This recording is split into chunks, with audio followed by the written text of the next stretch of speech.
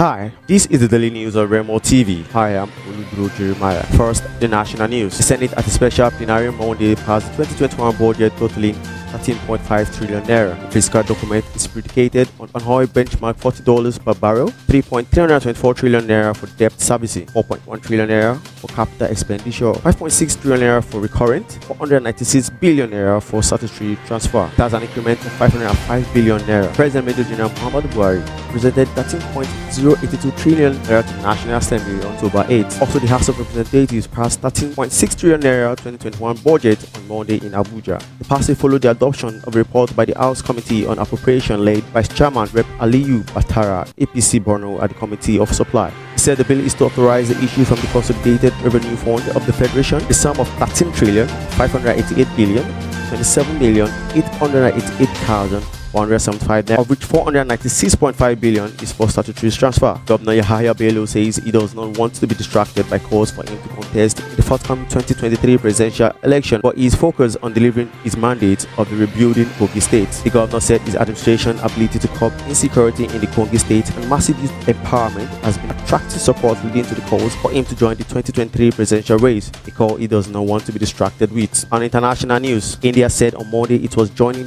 other countries in temporary suspending all flights from Britain after the emergence of a new and more infectious strain of coronavirus there. Considering the prevailing situation in UK, the government of India has decided that all flights originating from UK to India to be suspended till 31st December 2020, the aviation ministry said in a tweet. It said the suspension would come into effect from 11:59 p.m. on Tuesday. In a measure of abundant precaution, it added passengers arriving from Britain on transit flight will be subject to a mandatory RT-PCR test on arrival. And on sport, Ronaldo Maran was on Monday sacked as a coach of relegation threatened Syria Club Genoa after 4 months in the job. The Northwestern Port side fell to their 8th defeat of the season against promoted Benevento over the weekend. Genoa CFC announces that they have relieved coach Ronaldo Maran from his post. The club thanks the coach and the staff for their commitment, the team said in a statement. After Chivo and Cagliari balls, Maran was appointed in August after the team secured top flight survival with a 17th place finish. But 50-year-old had a complicated start when more than 20 members of the squad were infected by COVID-19. They won their season opener 4-1 against promoted Crotone on September 20, but have not won since are now second last in the table with 7 points